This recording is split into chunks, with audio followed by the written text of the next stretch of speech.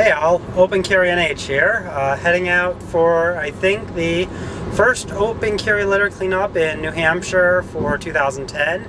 It's over in Durham, New Hampshire right now. We're right near UNH. Hopefully we'll have a fairly good crowd. Last time I saw there's about 10 to 15 people who said they'd be there, I think. Should be a pretty nice day. It's 55 degrees out here near Manchester. It's at 1 p.m. Today is Sunday, March, I think 7th, or 7th. In Durham with Alex, who organized this event here. What made you organize this event today? Well, I'm one of the students, along with Nick, with Young Americans for Liberty, and we figured there was about, was it 2 months ago, when there was a guy on campus seen carrying a gun, and he was detained. And he was found out to not be a threat. They had a whole campus alert going out and they made a big deal about it. So we just want to try to put the message out there that you shouldn't be afraid of peaceful people doing community service, picking up trash armed with guns. You should be more afraid of masked cops and body armor. Now, do you carry openly on a regular basis? I do, but never in Durham. Never in Durham? Have you ever been stopped by the police in any town? I've never actually been stopped before. I've had a lot of cops like stay in the area and kind of shout at me, but I've never actually been stopped. What towns? Dover, Concord, a couple others. Cool. I've been stopped by Concord PD, I think 6 or 7 times now. I had a cop freak out when he pulled me over once. I'm like, hey, I have my permit here, but my pistol's in my glove box. And he puts his hand on his pistol and he's like, I didn't even tell him. Move slow, move slow. Cool. Here, we started picking up some trash here. Definitely a lot of trash in this area.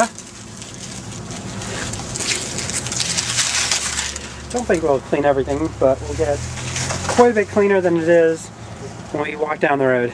We've kind of walked around a bit, and so far no one stopped us. We have a couple of people kind of ogle their eyes at us, and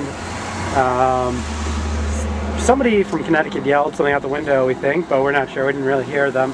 It's usually kind of hard to hear them coming from their car. But there's definitely a lot of people out here. We've finished one bag of trash, the 3 of us, and we're going to head back, maybe do one more bag of trash at this point. We'll see how things go. Saw a little more trash, so somebody's screaming out the window. In any case, we're about back to the coffee shop where our base is, and grab another bag and head out again.